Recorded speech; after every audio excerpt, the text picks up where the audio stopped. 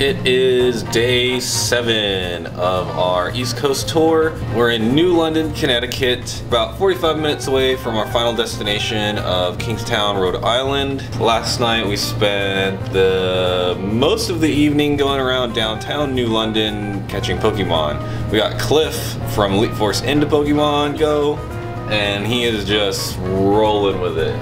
Yeah, he is. Let's see what Leah's doing. Everybody's wives do this, don't judge me.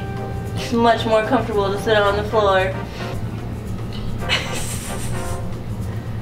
Okay, so we're gonna finish getting ready and then head over to Extreme. Back on the road.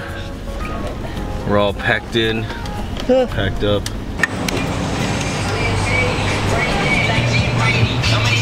What the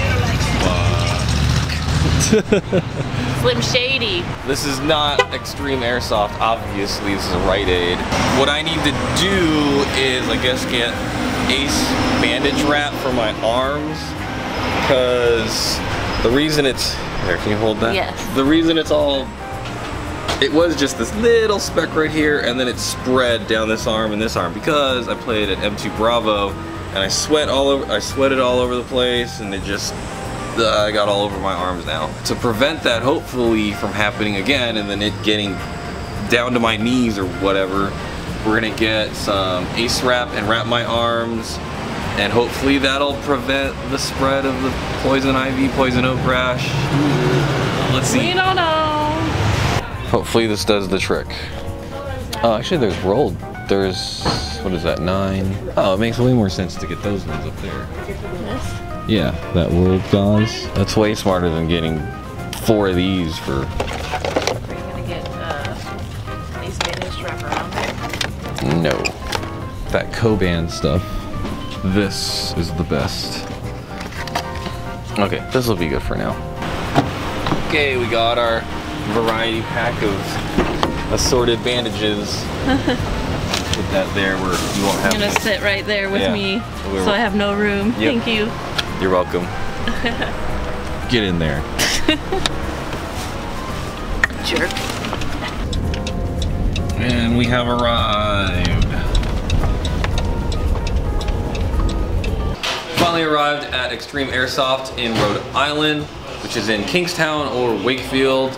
So I've been here 3 times, and each time it gets better and better. Right now we're in the pro shop, and in the pro shop they have everything. I mean everything you need. Guns, goggles, gear, batteries, sights, smoke grenades for some reason. I have no idea why. But they've got them. Oh, even headsets. They got Code Red headsets. And that's in this space in the pro shop. They also do repairs too. They even have snacks. Oh man, I'm gonna have to get some Sour Patch Airsoft Kids. snacks.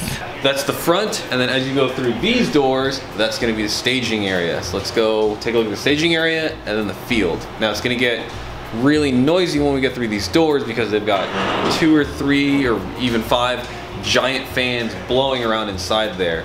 Now for video and audio that sucks, but when you're a player coming off the field and you're super duper hot, those fans feel amazing. And we're not talking like little rinky dink, you know, like room fans, we're talking industrial sized fans. So thank you very much Extreme Airsoft for keeping us cool. This is staging area number 1, very, very spacious.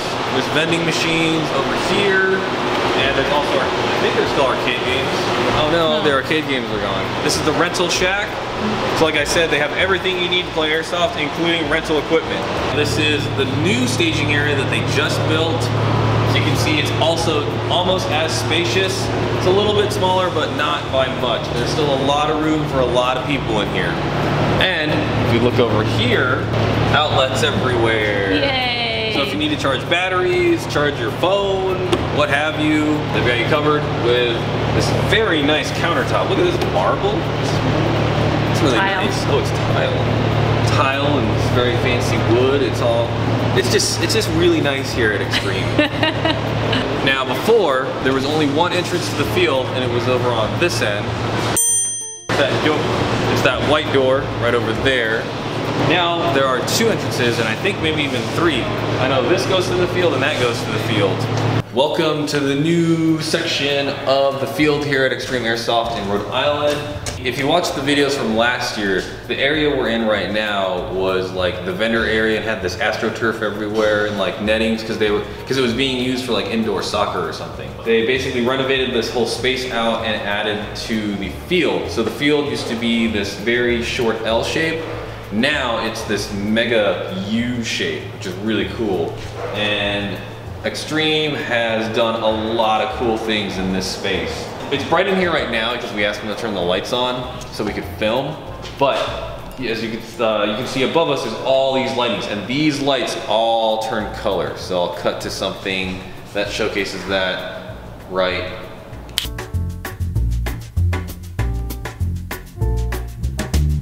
And we're back. Normally at an airsoft field, the walls will be just straight wood and then they'll chip away and they just look really bad and they ricochet like crazy everywhere. Extreme Airsoft has put carpet on the wall, so when the BB hits, the BB is just gonna fall straight to the ground. You're not gonna get as confused as to what's ricochets and what are actual hits, and it cuts down probably on a crap ton of the noise from BBs bouncing everywhere. So very, very good detail into the field. Along with that, all the buildings are colored and painted and they look really nice, unlike other fields where they just leave it bland plywood or whatever. So a lot of detail goes into this field and it looks really nice because of it.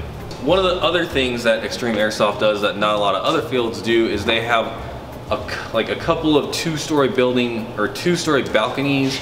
They're not like super duper high up 2 stories, but just enough to give you that elevation advantage on people. There's a window up there, and the staircase is through here.